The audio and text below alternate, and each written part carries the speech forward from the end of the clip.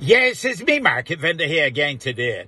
But listen, I see that reports coming out of Trinidad and Tobago following the post-cabinet briefing said that the Prime Minister of Trinidad and Tobago was coming to Barbados this weekend, just ended here, for a little vacation. Well, I think we should welcome the Prime Minister of Trinidad and Tobago because let me tell you, the stress of being Prime Minister of a country, not just one, but two islands, Trinidad and Tobago. And we know that you get a little pressure from the people down in Tobago, not only with the fishing thing, but somebody down there telling to mind the damn business. Imagine that. Huh? Another leader telling the maximum leader, mind your damn business.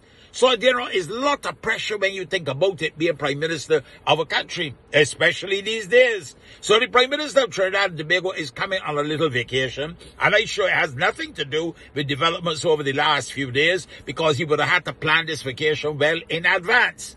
But you see me, Market Vendor, I feel BTMI should seek permission from the Prime Minister to quote him and use it in one of their ads. I don't know if he would agree to that or if they would want to take it on. But when you think about it, the statement that he made, that Barbados got some of the best golf courses in the world, coming from a Prime Minister, oh, lost, I feel that is a lovely endorsement.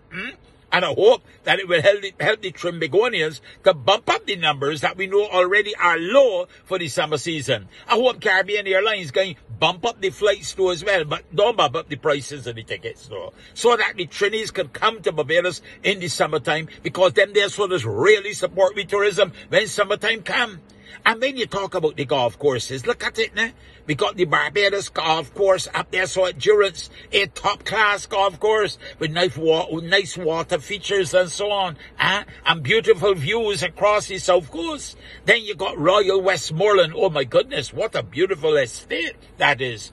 And we ain't talked yet about Sandy Lane, because you remember, Tiger Woods chose the Sandy Lane golf course to get married. It didn't help you at the end of the day, but anyhow.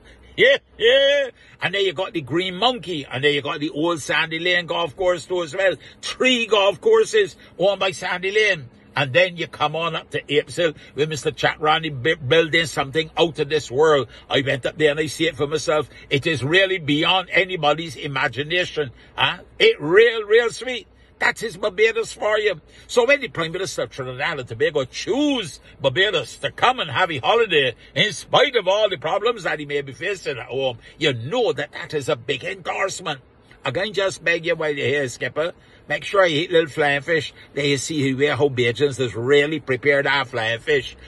So that when you go back home, you could deal with the pressure that might come from them fellas down there, so that want to, quote unquote, stop the Bajans from overfishing, whatever that is supposed to mean. I'm only a market vendor, but Prime Minister, I hope that you get the rest and the relaxation that you need while you're here in Barbados. I know you got friends about here. Some of them is my neighbors too as well.